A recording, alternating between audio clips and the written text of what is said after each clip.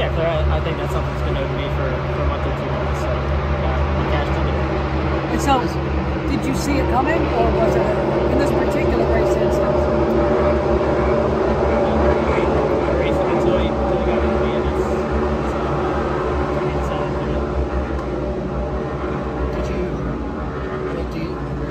do you think you guys would have raced? He would have raced you that way if you hadn't had the previous history? No, I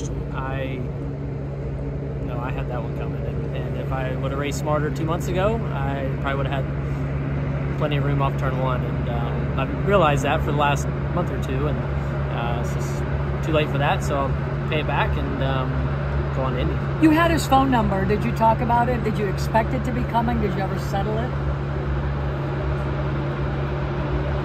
He's a future Hall of Famer in this sport, and actions speak louder than words.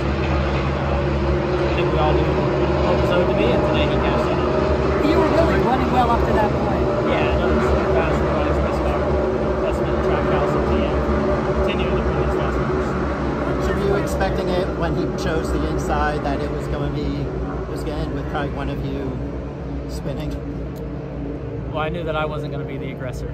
So. Are you Good, Matt? guys. Are you settled? Are you like, hey, you know, it is what it is?